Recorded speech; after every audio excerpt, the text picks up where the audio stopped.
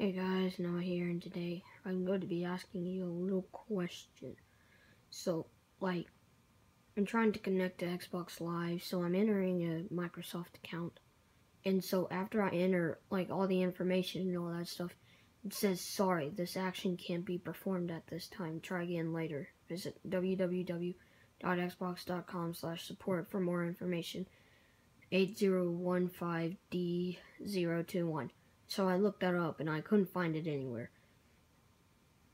And so, I'm just gonna be asking you a question like, how can you fix this? Like, what can you do? Like, leave a comment down in the comment section.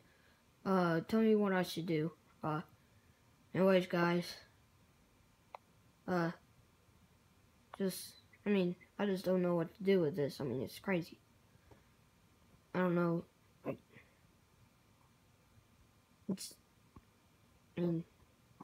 I just don't know what to do. Okay, bye.